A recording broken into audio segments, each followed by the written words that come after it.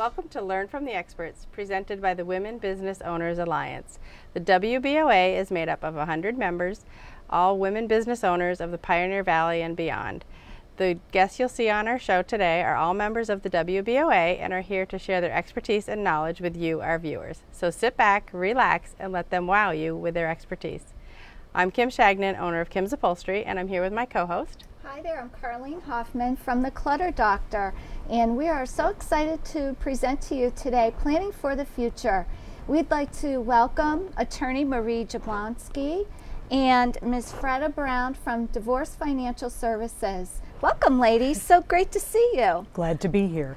So, Marie, what are the legal documents that everyone needs when they're planning for their future? Well, the most important document is a will. And this is something that it's very difficult because people do not usually want to start thinking about dying. It kind of brings you down. However, it is very important to have. And if you don't have a will in Massachusetts, the government has a family tree that will tell you how your estate will be passed out. So you have spent your lifetime earning your money and whatever property and assets you have, and so it should come from you. What do you want to happen to your assets when you die? And so that's the reason why it's important to put those desires that you have into writing. So what happens if you don't put it in writing and you pass away unexpectedly? As I was saying, the state has a family tree that says who will get your assets, which usually, if the person is married, the spouse gets the largest portion, and then other children and other relatives. However, there may be reasons why you may not want all your children to obtain the same percentage of your assets. For example, one of your children may be disabled and receive some government benefits that will be compromised if that person inherits from you. A second example is that one of your children may be single and have gone to, just say, Harvard Medical School, and another one of your children may be married and have 6 of your grandchildren. So looking at it at their own assets, which one of those would benefit from the largest portion of your estate? So every family is different, and that's why it's important to discuss it with a lawyer and make a plan as to what would be the best for you and your family. Okay. So just to be clear, so if there's 3 children and one second wife, the second wife would have more than the 3 children of the person who died. And that brings up another good document to have, which is a prenuptial agreement. So many folks are getting married for the second or third time, depending on their circumstances for various reasons, and have children from their prior relationships. And in that case, if you are approaching marriage again, it's important to realize that your spouse will have a strong inheritance by law if you were to pass away and have no prenuptial agreement. So if you want a portion or all or some of your assets to pass on to your children or others, not your new spouse, it's very important to do the prenuptial agreement, again, with advice from an attorney, so that you can look at your own family, which is different from every other family, and see what the needs are of your children, your grandchildren, as you approach marriage. Also, for young people, in days gone by, people thought that prenuptial agreements were only for rich people. Yeah. However, yes, and we've heard of we've all heard of sports figures and actresses and actors and with, large estates. that those are the people that have to worry about prenuptial agreements. But that's not really the case anymore. There may be a family-owned business, for example, that the family wants to pass on to their son or daughter, not to the new family, which might come into play as years go by. So there are many reasons to make this plan of a prenuptial agreement prior to marriage. And so the prenup outdoes the will. So if you just put it in the will, it's not there could be problems if it's just in the will that you want it to go to the children. The new wife could say, or the new husband could say, I want my share over. That's correct. The will. It's called a spousal elective share, and the spouse has the right in the law to override the will and take their spousal elective share if there is no prenuptial agreement. Yeah. Huh. So are you finding nowadays, just with the general crowd, that people are more apt to do that? Because I know in the past it seemed kind of, bad to think about doing something like that. The prenup, you're talking about? Yeah. Well, I was just watching kind of a last night the How to Get Away with Murder, and and one of the law students is getting married to a rich boy, and the mother-in-law, the new mother-in-law to be, is coming to see her and says, you need to sign this prenup. And she says, I'm getting married for love. I plan to stay married forever. I don't need a prenup. And the mother-in-law says, if you don't sign this prenup, I'm canceling the wedding. And that is a more frequent occurrence that is happening. And I have seen an increase in people using prenuptial agreements. They have been in front of the Supreme Judicial Court of Massachusetts. So there have been court cases that have come to pass because of prenuptial agreement. And again, not just wealthy people. I bring up Barry Bonds, the ball player, who had a kind of famous marriage and divorce and prenuptial agreement. That was a court case, but now the general public has cases that may come in front of the court. And so the opinion, and men and women differ on this, but often it's women who say, oh, it's so unromantic to have a prenuptial agreement. But my comment to that is that, first of all, marriage is a business transaction. That is one of the purposes of marriage, and it is a contract in the law.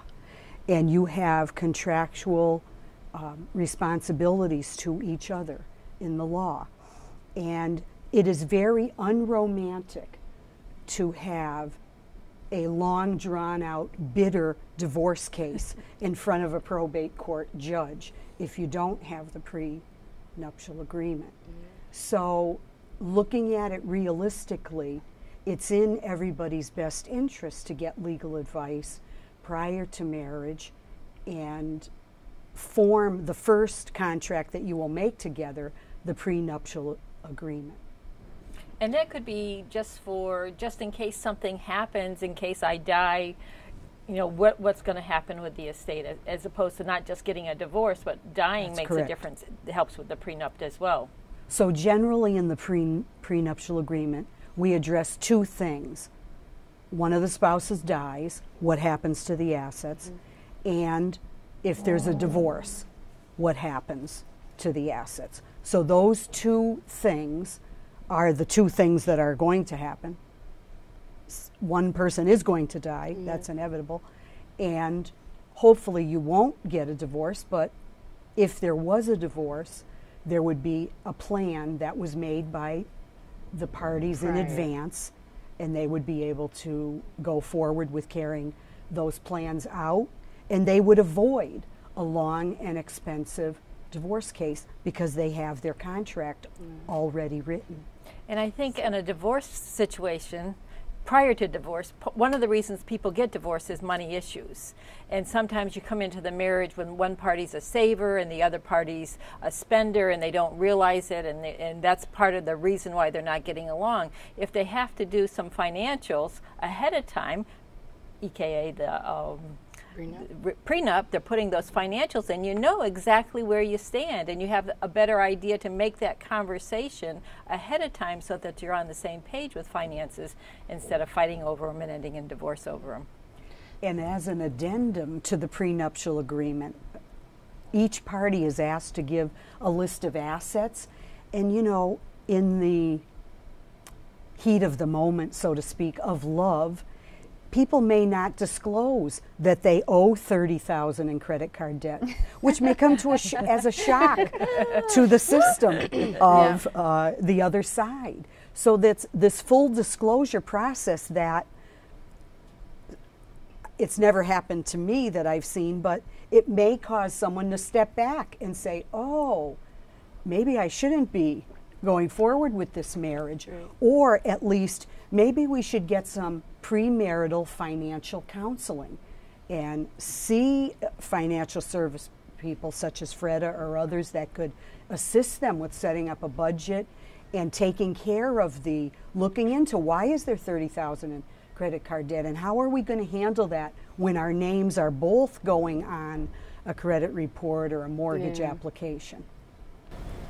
So I know both Kim and I had to deal with this recently. Can you explain to our viewers a little bit about a healthcare proxy, what it's used for? Mm-hmm. Yes, a healthcare proxy is a person that you appoint to make healthcare decisions for you.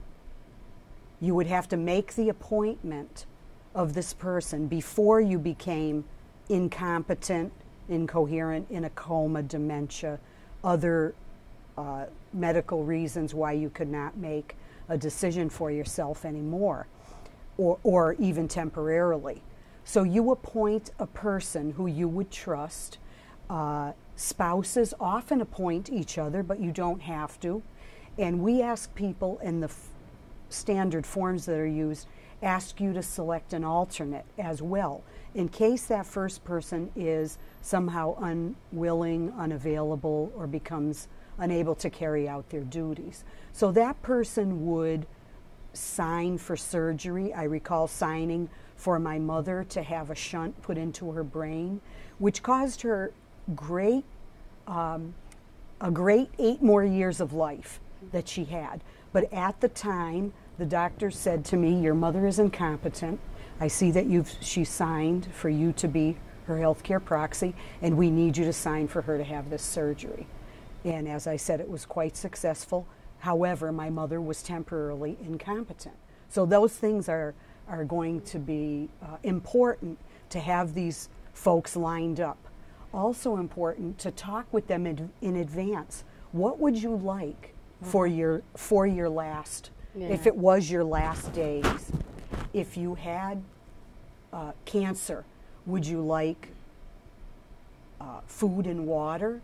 Would you like pain medication? Those are questions that it's important to discuss with your proxy so they will know how to respond and give you the best type of quality of life as you pass down that somewhat difficult road. Now, what about in the case of, like, if you own real estate and you've got someone who's getting up in their age, should they sign the property over to the children while they're still living there and when they're still alive? And I ask this because I had a friend recently whose mother had signed the property over to 3 children and had decided she was going to move in with 1 child, but she needed to sell the property in order to make the move. The other 2 children fought it and said, no, the house is ours, you can't sell it without our permission. And we're really fighting the mother on this. So how does something like that pan out? And that's an important question and a good example. So as I say to all my clients, every family is different. So you would need, before you sign your deed over, you would need to examine who are my 3, 4, 5 children, what are their needs, what are their families looking like? Are they married to someone that I don't like, don't trust, is a spendthrift, goes to Foxwoods often? Is that someone? Or MGF? That is really a consideration as to who you're going to be signing your deed over. Also, the lawyer who prepares this new deed most definitely would be explaining to this person, do you realize you will no longer be the owner and you will not have the power to sign to sell your home? That power you are now giving to your children, who would have to all agree to that. So in families where everyone gets along, even in those kind of families, it's still important to have the conversation as to whether that's the best decision. And what's that difference between a life estate?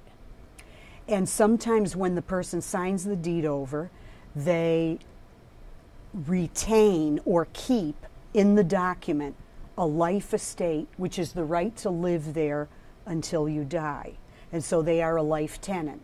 They pay the taxes, repairs, and they have all rights to live there, even though the property is owned by their children or whomever they have signed it over to. And as a tax professional, I'm a master tax advisor and an EA with the enrolled agent. So when you have a life estate and the kids are going to inherit that, it's really considered an inheritance at that point.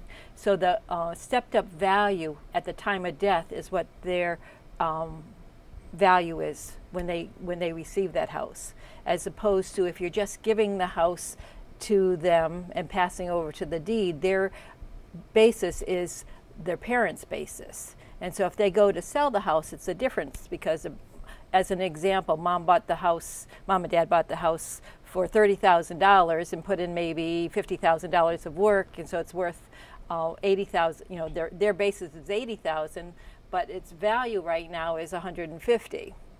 Okay, so if you go to sell the house for $150,000 when mom dies, and except that the house became yours, you're paying a gain on the difference between $150,000 and the $80,000, because that's you're getting that basis. But if you're using the life estate, it becomes the stepped-up basis. What is that value at the time of death? $150,000. I'm selling it for $150,000. We got $150,000 tax-free dollars. Yes, I always advise people to check with a tax professional about the effect of this signing of the deed over to them, over to their parents signing their house over to them, because it's going to be different for every family, and depending on the numbers of people that are going to inherit, you know, 1/4, 1/3, 1/2, those percentages and numbers will be different in every family. Right. So what happens in the unfortunate case, which unfortunately does happen to many families, is you get to the process that, you know, the parent has passed away, there's a will in place, and the kids still insist on fighting. What happens in that case? Does the executor kind of take over, or do attorneys jump in? Can the kids do this? Well, usually if people are in a disagreement in a family, unfortunately they may each go to a lawyer.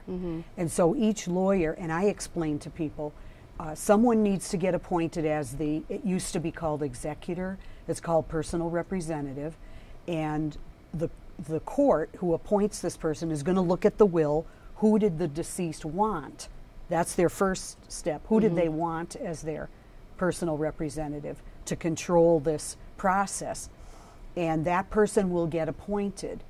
And I explain to my clients the thousands and thousands of dollars in legal fees it will be if they fight with their brothers, sisters, and other heirs, because the wishes of the deceased in the will, as long as it's a valid will, are going to be carried out. So they can't control it by starting a court case or bringing another lawyer in. Each lawyer who comes in is going to explain, you're really not going to be helped by filing court cases and opposing what the deceased said they want in the will, because there's a strong presumption of the rights of the deceased to select who they want for the executor and for the percentages of who their beneficiaries are. And so I explain to people, let's get somebody appointed. That person has the right to then set up an estate account, start putting the assets into the account, put the home for sale if that's what's going to be happening. We also have meetings. If they want to have a lawyer, the other side could have a lawyer, and we have meetings among us all and discuss what's the best way to carry this out. Most of the time, there's after one meeting or one appearance in front of the judge in the probate court who explains what's going to happen, people usually realize, oh, okay. But sometimes people need to hear it from the judge. And so they'll have that opportunity. It costs money to do that, but they'll have the opportunity to stand in front of a judge.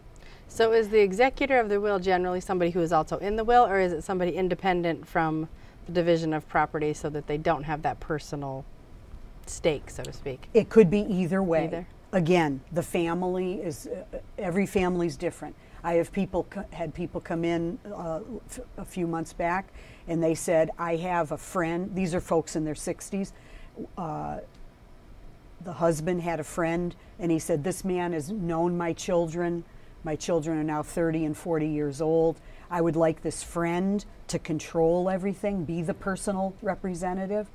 And that is how they wanted to write their estate documents and write their will. So none of their children would be in control. It would be this outside person who, as the husband described, would be fully capable of handling disputes and making sure the disputes did not get out of hand.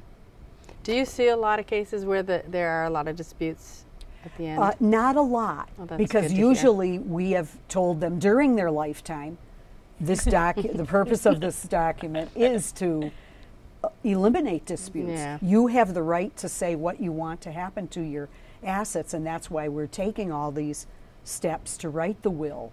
It has to be signed in the presence of 3 witnesses. There's lots of details that have to be done correctly, and provisions to be made to the will, and that's how we make sure that it's a valid will and carries out the wishes of the deceased.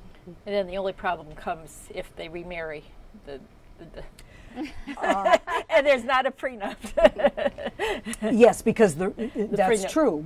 But then if they have been to an attorney before their second, third marriage, they would know that their first will is invalid. By remarriage, your first will becomes invalid. So that the plot thickens. Yes, the plot thickens, right. So you would do a new will upon your remarriage. So what kind of things happening in your life should trigger the thought that, okay, I need to revise my will? Marriage, obviously, you just said is one. What other things should people think about that would make them have a revision? What about starting a new business? That's an example. New business, receiving a large inheritance, your children receiving a large inheritance from their spouse's family, somebody going bankrupt, birth of a child, birth of a grandchild. Somebody becoming disabled. Someone becoming disabled. So there's many steps, or anything that would change the financial circumstances. Somebody's in a, God forbid, accident where there's a serious injury or a death, automobile accident. Those are things that are going to change the financial circumstances.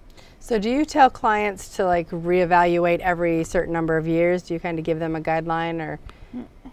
Sometimes, depending on the people, I say 5 years from now, let's talk about this again, or I talk about those kind of changes. Somebody's born, gets divorced, somebody dies, let's talk about this again.